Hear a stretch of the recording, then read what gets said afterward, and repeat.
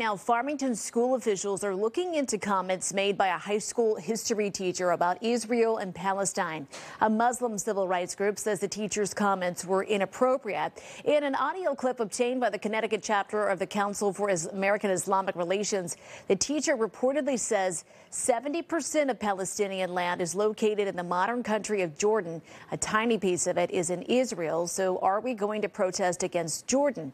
A teacher then reportedly compares the biblical conflict between the Hebrews and the Philistines to the current conflict now. One Muslim leader says the comments are making some students there feel unsafe. You are an educator, not an activist. Your job is to enable the students to ask questions. Farmington Public Schools says the district is reviewing the concerns. You can read the district statement on our website, nbcconnecticut.com.